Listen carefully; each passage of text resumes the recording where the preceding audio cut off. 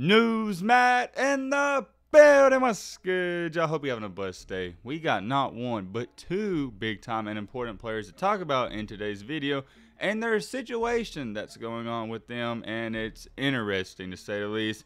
We're going to cover all that, so if you love the content or love basketball content or anything like that, hit that subscribe button. Leave a like and do all that nice stuff. And now without further ado, let's get into this news. I have to put this out there first. We're going to be talking about Kyree Walker and Emoni Bates, and literally the main reason this video is even happening is because of you guys. Y'all have been DMing me on Instagram and requesting a video on these topics. I say this from time to time, but I mean this 100%.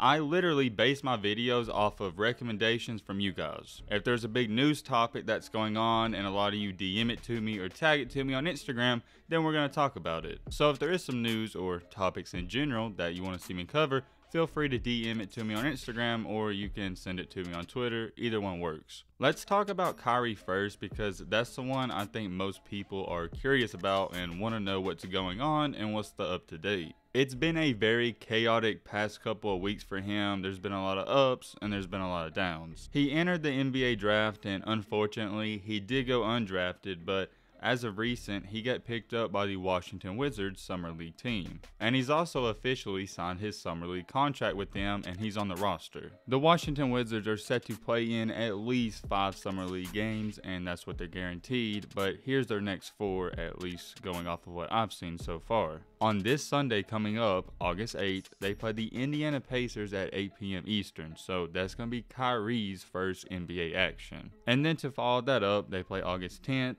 12th, and the 15th. I've been reading a lot of articles trying to find out if Kyree's an important player on their roster and if they're going to use him a lot, and sadly, I haven't seen too much of that being said. All I've seen coming from the Wizards and who they're excited to see play is Corey Kispert and Isaiah Todd. Those guys are in the same class as Kyree, but they got drafted, so they really wanted them. If I'm Kyree Walker right now, I'm extremely excited that I even got this opportunity, but at the same time, I'd also be pretty nervous. Matt, why would you be nervous? Well, it has a little to do with this summer league is going to define whether he gets another opportunity in the NBA. If he goes out there and plays extremely well or really great, he may get a roster spot on the team. But you have to remember this, that is the best case scenario. You got to think of all the other options. I've seen multiple times where players play phenomenal in the summer league and they still don't get a roster spot. I think if he goes out there and he plays mediocre or below average, he's not going to get a spot on this team, and I don't know what his next move would be. So for that reason alone, that's why I would be nervous if I was him, and I'm sure he is. Reason number 2 why I would be nervous, and we've yet to mention, is that he hasn't played real competitive basketball in over 2 years. The last time he played basketball at a high level was in high school, so his next step will be against NBA players. That's a pretty big difference. I'm not saying he can't go out there and hold his own. All I'm saying is it's going to be a little different from playing a 5'10" Timothy to going up against a 6'8" star that's about to be the next big thing in the NBA. I'm going to be 100% honest with you guys. I don't really care about the NBA, and I don't even have a favorite team. The only thing I even watched in the NBA was when Kobe was playing. I was a diehard Kobe fan, so you could say I rooted for the Lakers, but once he retired, I just quit watching. And ever since then, I haven't really kept up with it too much. Of course, I love watching the playoffs, but I don't care about the regular season. But one thing I'm fascinated by is to see how Kyree plays. We haven't seen him play in 2 to 3 years, and you have this war between him and his haters where his haters say he's washed up, but he thinks he's good enough. So I just want to see some film and game action. Once again, if you're curious to see how he plays, tune in to the game on August 8th. I believe it's on TV unless this article I'm looking at is lying to me. I'm sure we'll talk about how he plays after that game or his second game, so make sure you tune into that because you know we're not going to hold nothing back. That's pretty much the up-to-date on his current situation. I did see today where one of you tagged me on Instagram where the Wizards posted a picture of him working out. This only leaves us with one question left with Kyree.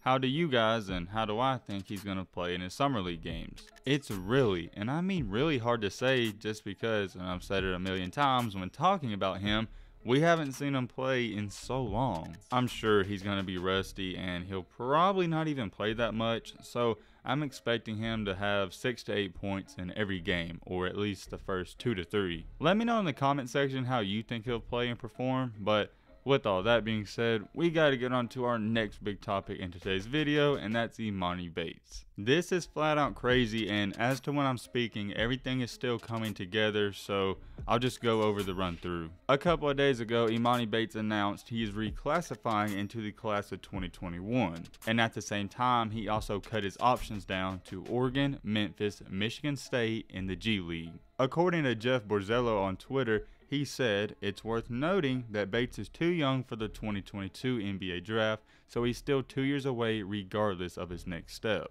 If you don't know what that means, he's saying that if he does go to college next year, and that's what he's probably going to do, we'll touch on that in just a second, he's going to have to spend at least 2 years in college because he'll be too young to enter the draft. Emoni will not be able to enter next year's NBA draft. He's going to have to wait till 2023. And one of the 4 teams that Emoni narrowed his options down to is Memphis. Why is that important? Well, Jalen Duran, who is also a top player in his class, announced today that he's committing to play for Memphis. And now it's being speculated, and most people believe that this weekend, as early as maybe Saturday, which is tomorrow, that Emoni could announce he's going to Memphis too. If Memphis lands Emoni Bates and they already got Jalen Duran, they will literally be one of the biggest super teams in all of college basketball. They already have other good recruits coming in and another 4-star. And I don't even know how people find this information out before it gets released, but they somehow are always right.